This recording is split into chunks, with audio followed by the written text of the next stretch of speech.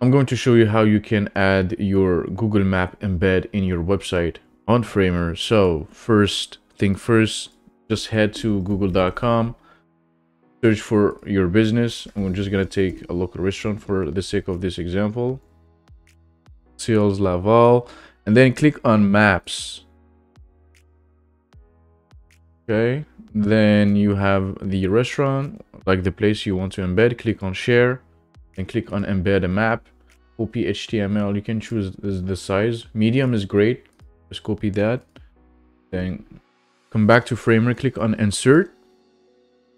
Look for Embed. Click on it.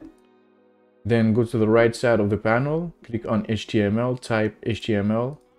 Pass the code. Control V, Command V, whatever. Then here you have it. Then you just have to drag it inside of your canvas. This is this is it. So if you have any more questions, just drop them down in the comment section. See ya.